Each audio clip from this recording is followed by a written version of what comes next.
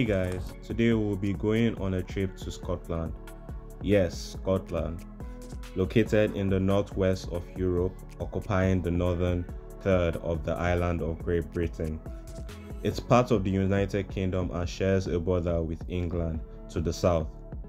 Scotland has a very rich history, culture and geography, and I will explore all this in two of its popular cities, which are Edinburgh and Glasgow.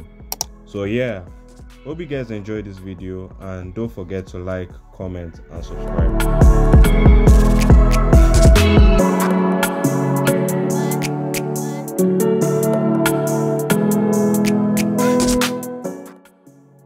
First stop is Edinburgh. I traveled by train from London Euston to Edinburgh, which was about 4 hours and 20 minutes, so make sure to bring snacks if you are planning on traveling to Edinburgh.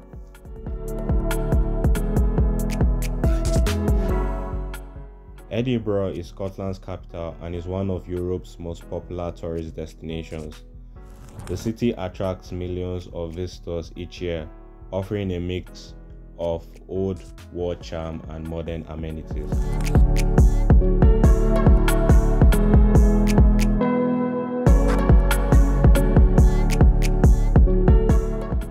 One thing that stuck out to me when visiting Edinburgh is the stunning architecture. I stayed at the Travel Lodge close to the train station, residing in the old town of the city. The old town is characterized by its medieval layout with towering buildings, narrow closes and cobblestone streets. Unlike the new town, which is characterized by its wide streets, symmetrical squares and grand facades. Fun fact, the new town was designed in the late 18th century to accommodate the growing population and wealth of Edinburgh.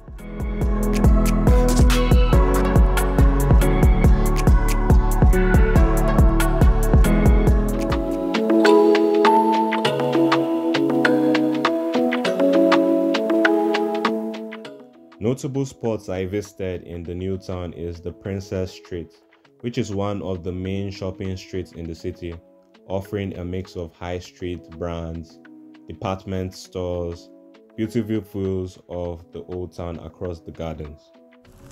Another thing that stuck out to me in Edinburgh is the transport system. The public transport is the highlight, which comprises of buses, trams and trains. The Lothian Buses is the main public bus operator in Edinburgh and offers extensive coverage of the city and suburbs with an affordable price. The Edinburgh trams run from Edinburgh Airport to the city centre, offering a quick and modern way to travel. And finally, the Edinburgh Waverley is the city's main train station and offers frequent services to other Scottish cities like Glasgow and Aberdeen.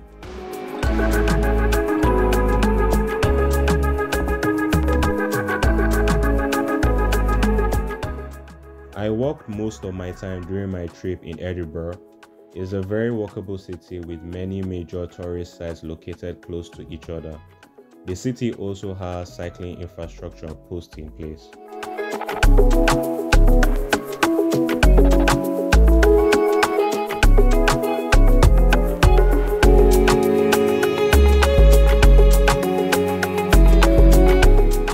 Overall, Edinburgh really stands out as one of the UK's most iconic tourist destinations, with its rich history and stunning architecture. The only critic I will give it is that for people considering living in Edinburgh is the rising cost of living, particularly in terms of housing. While there are more affordable neighborhoods, the city's overall housing market can be a barrier for those on a tighter budget. I'll be leaving for Glasgow next, having a dinner right now, and then the next morning I will be going to Glasgow.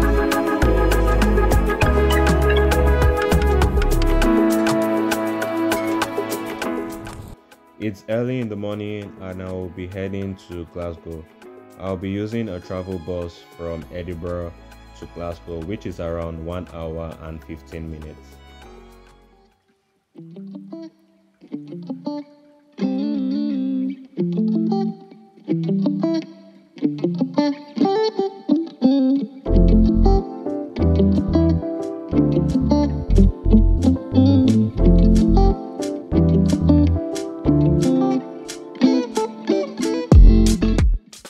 We'll be taking a few stops on our way to Glasgow.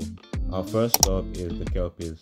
The Kelpies are located in the Helix Park near the town of Falkirk, Scotland, which is situated between Edinburgh and Glasgow.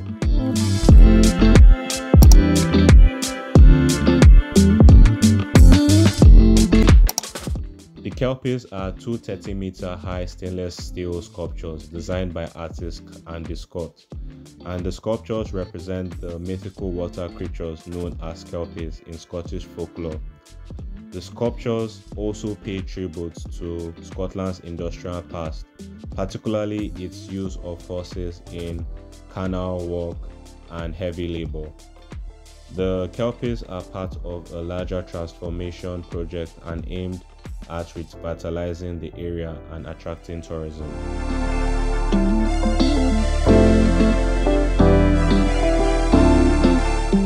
The next stop is the Falkirk Wheel, which is located in Falkirk, Scotland, near the town's outskirts.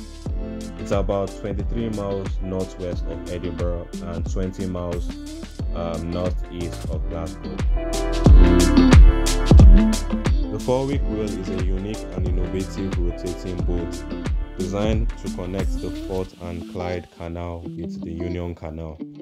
The wheel stands 35 meters tall and rotates to lift boats between two different canal levels, replacing a series of old locks that once linked the canals. It's both an engineering marvel and a popular tourist attraction, offering boat trips that showcase how the wheel works and providing a symbol of Scotland's history of innovation and canal engineering.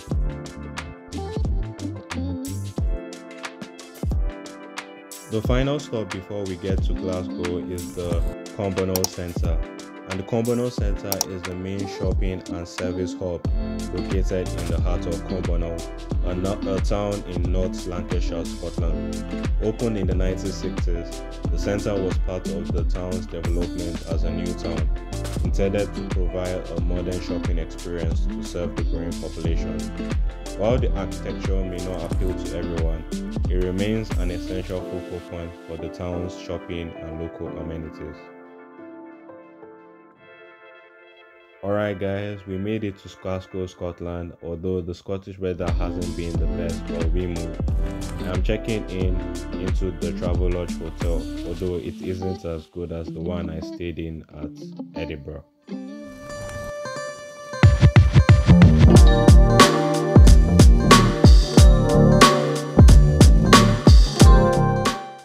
Just like with Edinburgh, Glasgow's architecture stuck out to me with its diverse architectural styles from Victorian and Edwardian to modern designs.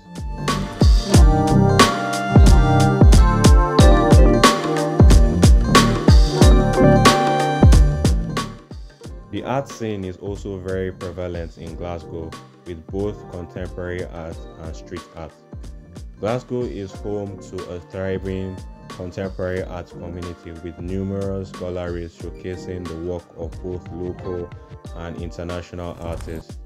I visited the Gallery of Modern Art and I got to see a lot of this contemporary art.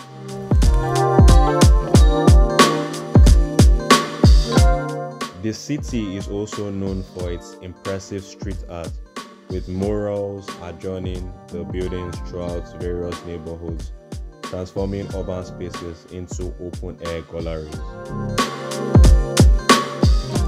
I also visited a notable museum in Glasgow referred to as the Riverside Museum, and is a museum dedicated to the city's maritime and transport history.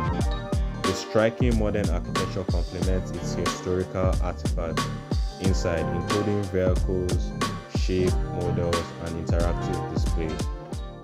The museum enhances Glasgow's reputation as a center for design and architecture while celebrating the city's industrial past. I also visited the University of Glasgow, which is one of the oldest universities in the English-speaking world. The university has produced notable alumni, including scientists, writers, and artists, contributing significantly to Glasgow's cultural and intellectual landscape. Overall, Glasgow's artistic vibrancy, coupled with its impressive architectural heritage and cultural institutions like the Riverside Museum and the University of Glasgow, makes it a key destination for art lovers and historians alike. The main critique I'll give Glasgow, which applies to Scotland and most of Europe, is the unpredictable nature of the climate. Throughout my stay, it's just been raining, which could be very depressing for a lot of people hoping to move here. Alright guys, that was fun. I'll be leaving and going back to Reading now. But hope you guys enjoyed this video. And if you guys want more videos like this, just make sure to like, comment, and subscribe.